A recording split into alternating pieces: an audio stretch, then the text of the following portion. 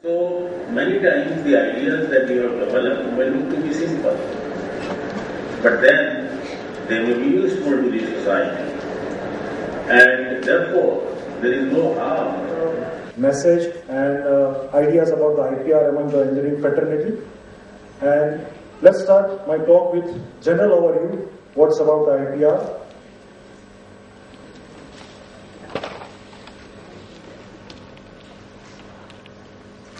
So the first and foremost question comes in your mind. What is the meaning of intellectual property?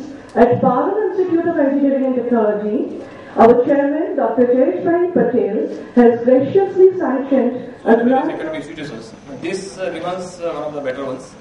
That's what I am observing. So, very happy to be part of this. I am also like to thank Dr. Manishkumar and GTU for keeping me inviting.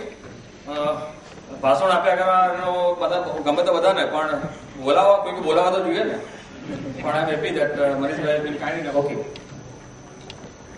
As I say, let's take a couple of minutes about GITCO potential. GITCO, the organization which I head now, or I represent now, it's a basic, as I said, market access through efficiency is the central theme of WTO, and patent is a very well part of it. Okay. There are several things. Patent is focused mainly because of its direct impact on knowledge and economy, industry economy, and affects information illegally from you, and he got it published. So that won't be considered as an anticipation for the patent. Okay, so you can still file. So, frankly speaking, I think in the morning we were discussing about the same thing. If somebody happens to comes to know about your invention and he files or he talks about that particular invention in public, it may not be an anticipation for your invention legally. Another aspect, most of the, I think, in the academics, most of the research projects are usually financed by the government sector. It may be AICT, it may be DST, it may be DRD or something. Now, if such kind of a project you are doing, they file because of multiple reasons. Today, if I run a company and I know that, let's say I have filed 2 patents around a particular technology and I know that IBM is probably, using that technology, I want to sue him. Will I approach? I will think probably 20 times before approaching IBM, because he will come out with 20 patents from his 2 lakh patents and throw it at me. What will I do? I will have to close my shop. Therefore, there are defensive strategies, there are aggressive strategies, reasons for which they file patents, and there are other financial reasons, branding reasons also. Therefore, the question is, not all that gets filed can be monetized. I think that is some initiative that the GTU is taking through various departments, and I think this is a very good track around that. Now, some of the decision drivers around patenting. Now, the decision drivers are that what is the cost of protection versus product margin? This is what normally for you it may not be applicable, but for an industry case, these are some of the industry level parameters that What is the basic means of innovations which being generated by people who are really economically pure but they are knowledge rich? They come up with a need base. They look at the need of the society. Simple, cost effective and sustainable technology. That is very important, sustainable technology. If technology will not sustain, then technology will not diffuse. Provide technological solution by addressing local problem in an effective way. In other words, it's like that, again generating more from less for more and more. I have taken this example of Aravind. He is an innovator from Ahmedabad. He has a very creative mind. Though he is economically poor, he has developed so many innovations like natural water cooler, auto pump, auto compressor. To all the elements. So here you can see the outer body, that is, you can call it barrel. This is a plunger. This is a punch, and though this inner wall is more important because it's going to be punched by this plunger. So this is an inner wall. So this is how you can give name to your invention. But then comes location of the element. So it is not needed to write down where the barrel is located, but it is important to write down where the punch is located. So you can write down that punch is located at the proximal region of plunger. So this is how I can write down the location of that punch. Also, the position of the thinner wall is important.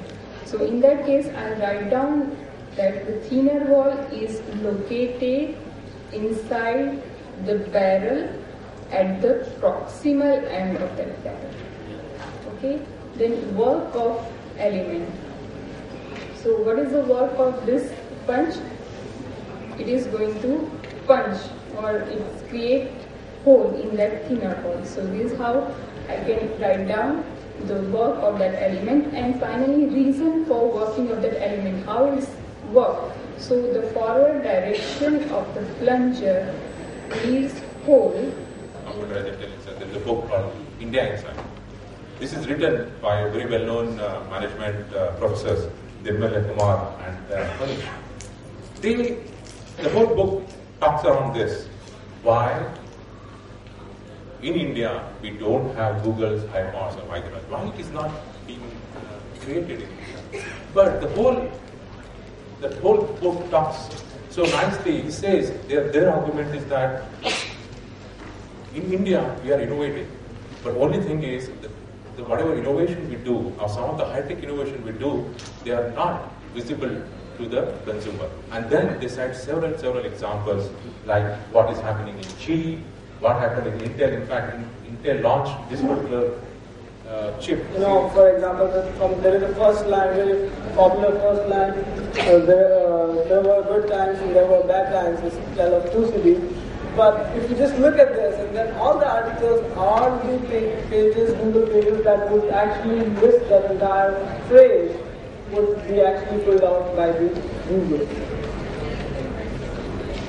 Okay. So here, what you see here at the end is actually the source. You don't have to go and look at for this complicated source. You can just do Google yourself, and you would find all this information. Or even if you want to really find it out, even more complex tools and codes for Google searching, or the way Google search engine works. So Google itself has a good, huge, big repository where it tells how actually the Google search engine are commercially worthless. So you have an idea, you find a patent, but you really don't go ahead and put it in a product form. It has no meaning, right? Cost of innovation, developing, protecting and commercializing is very high. It's not so easy. Today we think, we go ahead and we have a unique idea, let's file a patent. But at the end of the day, till the time you reach to a point where you can commercialize, you will really never benefit from that. And that's why half the ideas and inventions get killed much before they see the day of light of the day. So, many of the 20th century greatest inventions, including televisions, radio, radar, stenciling, were not commercialized until decades after they were invented. So they got invented, but they were never commercialized. And when they got commercialized, it became the way of life. And that's what the change can be. A good technology can change a lot for the society, for the nation. Okay? So that's how one should look at patents. That's how one should look at IPR. Now, what are the opportunities? Why we really talk about commercialization? Why we talk about this whole patenting thing? Why do we really need such laws? So these are the things which you can achieve. You can raise entry barriers for competitors. So Qualcomm, they developed and protected a standard called IS-95, which is basically a standard for CDMA.